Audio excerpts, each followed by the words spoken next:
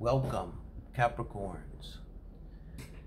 It's Friday, so it's Sagittarius Capricorn Day, and this is your singles read. Now I'm doing something a little different with 8 cards instead of Meet the Soulmate. This is Tarot Storytime. So I've just found that I can catch the, groove of your life, and these last 2 cards are predictive about the future person. Assuming you're completely and totally single. If you have someone on your mind, I have the heart spread read, which I also do on Fridays for Sag Caps. So, check that out. But it helps me to kind of see how you get there, and helps me see what you're going to get, And guys, I'm just going to go ahead and give away the ending. Holy fuck, it's great. Ding, ding, ding, ding. Winner, winner, chicken dinner. Winner of the week single award, for best reading for sure. So I want to clarify the moon. So forgive me, I appreciate the ladies out. So this reads, it's my first week doing it. I really like it. I think it's going to help. It's challenging for me. I've used the Klimt Art deck too. I'll show you the cards as we go. So bottom of the deck, you have the 3 of Swords. You don't have the heart here, but you have that. I don't know if I want to count that in this reading yet or not, but when I saw it, I thought like you have a, Page of Pentacles, and here you have the Ace of Wands. So childhood sweetheart, and I think this would have been with someone that's slightly older than you, like a year. But you know how that can go. And I think this is something that went on right around adolescence. And I think the 3 of Swords just points towards a disappointing adolescence, out of which you saw a lot of this. Parents divorce, difficulties in relationships, I don't know. It's not, it wouldn't be, that's probably not that uncommon, unfortunately. That's just what that is. But this is a very sweet first relationship. First love. So I'm asking you to please leave me a comment if that resonates, if this goes back to your first love. Now it's Capricorn, so you could think this Knave of Pentacles would be you, and I think you might have been involved with a slightly older fire sign, very most likely Aries energy, guys. Aries and Caps can work, but this was just, it opened you up, and it ended up, it ended what it mostly does when you would have been in the age of adolescence, when Saturn first makes its opposition. Sorry, I have to take care of the mosquitoes. Peace and love to the world, but fuck mosquitoes. Hey, I'm not perfect, okay? Okay, Mother Teresa, get off it, Mother Teresa. So, what I get to is the moon here, and this is going on. I think the Wands in the moon is still like an adolescence, late adolescence, college years, or late teens time of things. And after this relationship ends, which is your Knave of Pentacles, Page of Pentacles, your Ace of Wands here, it kind of opens you up with this 2 of Wands to make decisions in terms of love and relationship. It's like, how I put this, it's like you going around and always sort of, if whatever you're interested in, if there's men or women, sort of looking around the room and always kind of trying to decide which one you would rather date, like you might love, who would you rather do things, just something that's on your mind. And during this time, you might have had, relationships, and nothing's sticking, because, you're in like this perpetual 2 of Wands, perpetually looking. And it's not generally speaking what a Capricorn would want, but depends. You might have a Venus in Sag, and maybe you do. So it all depends on so many things. But now the moon. Now I don't understand. This is something this is in your conscious position. You kind of know that you're doing this. This is maybe your modus operandi. You're like, I'm just going to, make the right choice that feels best for me, for the weekend. That kind of energy. But now the moon, this is deeper energy, something that you don't see. 12th house stuff, hidden enemies, because, you know, self-sabotage, these kind of things we don't see about ourselves. That's what I want to clarify with the Ten of Swords. There's something that needs to be finished, and I think it goes back to the Three of Swords on the bottom, guys.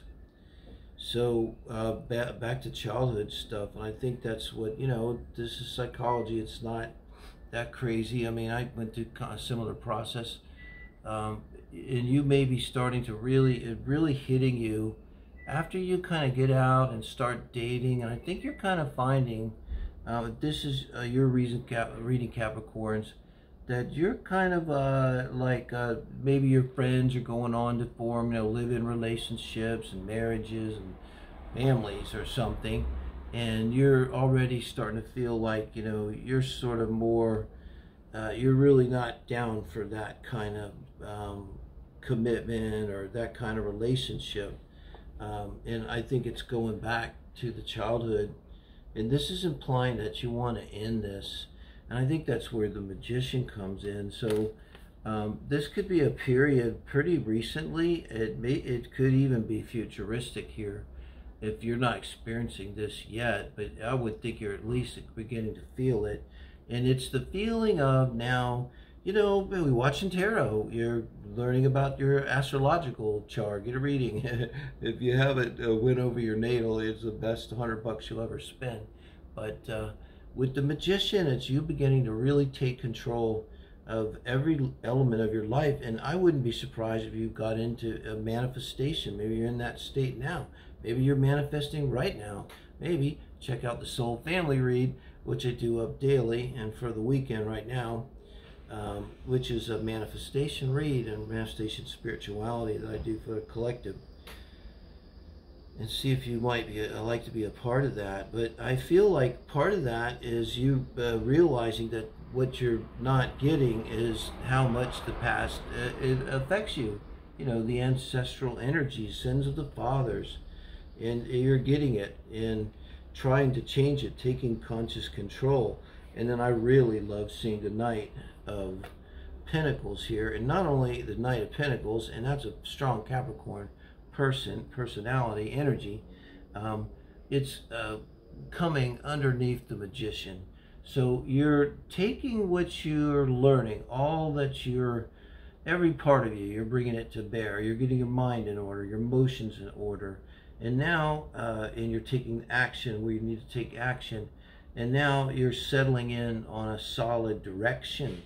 Now this is manifestation, you know. And particularly Saturn comes to mind. That's your boy, that's your planet, you know, and this satisfies all hell out of Saturn. This kind of, if you're going to manifest, this is going solid, in it for the long term, sincere, serious, determined, willing to construct, you know, willing to build, wanting to work. And I think that's why you're going to bring in this Empress energy. Probably a Taurus, Sun, Moon, Rising, or Venus person that is strong in their chart. In any case, you're bringing in someone really solid. And, you know, this makes sense. You know, I could see the Empress receiving the right Knight. It's not impossible. But you know what this Knight's bringing? Look, he's got this huge pentacle. It looks to me like the Knight of Pentacles. What is he taking her? What would you take the Empress if you're just a knight? Your pentacle, that's exactly what you would take, you know. You know, someone that's dedicated and loyal and trustworthy and sincere and strong, you know. I could see that's being good energy to meet the Empress. So I think that's what you're manifesting. And really also what that's saying now, if you're manifesting, then this is strong advice, is to stay in that strong energy. And, you know, if you want love, you don't go around saying, oh my God, I'm so lonely, I can't believe it, I'll never find love. Well, obviously, if you want wealth, you don't go, oh my God, I'm so poor, I'm never going to have money, I'll always be poor like my family was, you know, ancestral problems. So when the magician takes control, you can put it into that and take direction of your life, you know, especially with this energy right here. And look, guys, in the end, in the very end, you come in, I love this, you come in as this Page of Pentacles, this adolescent, very sincere in your love. I think you had a sweet love affair. I don't think there was anything bad. You might look back on that very, very sweetly. You're looking down at her breasts, but who wouldn't if we were 15 or 16? You know, but yeah, but now you're going out with the 10 of Pentacles. So you're going out strong. 10 of Pentacles is all Capricorn, you know, there, and it's personal energy, it's minor arcana. That's working and working and building. This is what the Knight of Pentacles is capable of. And so you're meeting this Empress. You know, I'm not necessarily saying this is someone that's wealthy, but this is someone that's really solid.